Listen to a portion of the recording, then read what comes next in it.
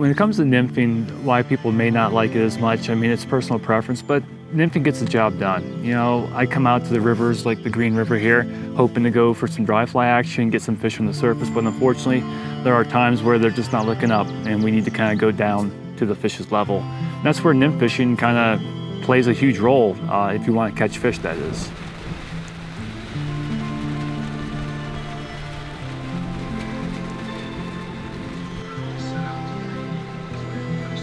So we put it in right below the dam, and this is one of the great things about fly fishing. It's humble pie quite a bit. You learn from your lessons, and this is all new water to me.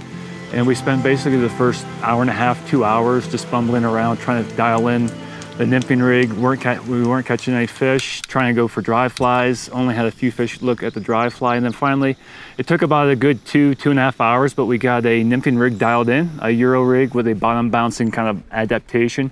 And we started sticking fish here on the latter half of our drift on the Green River today. Hi, my name is George Daniel. I am from Central Pennsylvania. I'm a fly fishing guide, instructor, author, and also I teach fly fishing at Penn State University.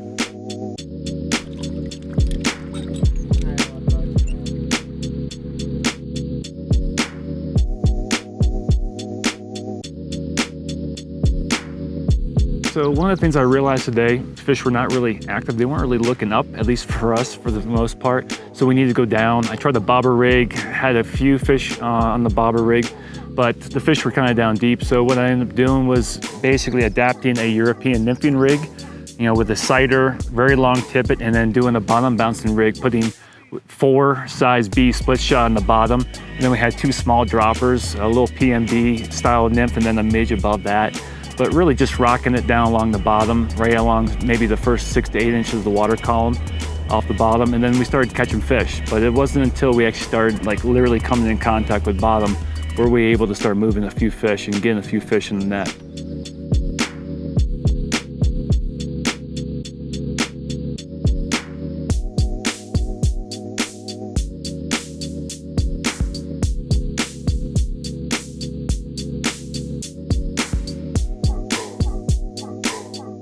One of the biggest things with nymphing is fishing below the surface. Unlike dry fly fishing where you can actually see the fish come up and hit your fly, with nymphing, you don't have that visibility. What you need is a degree of tension.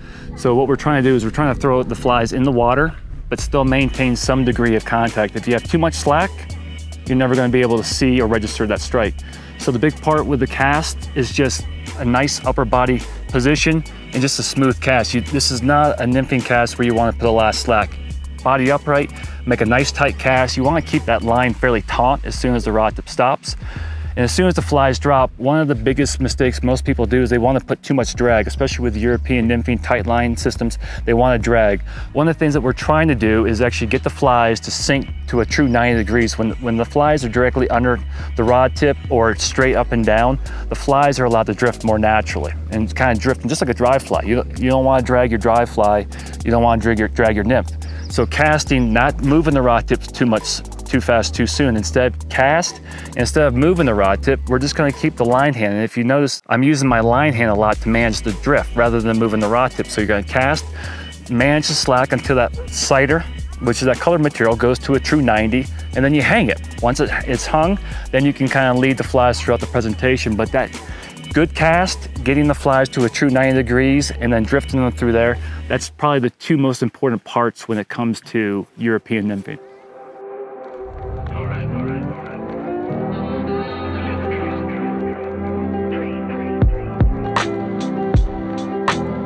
I've been through a number of jet boats. I've been through a number of different drift boats, some pontoons.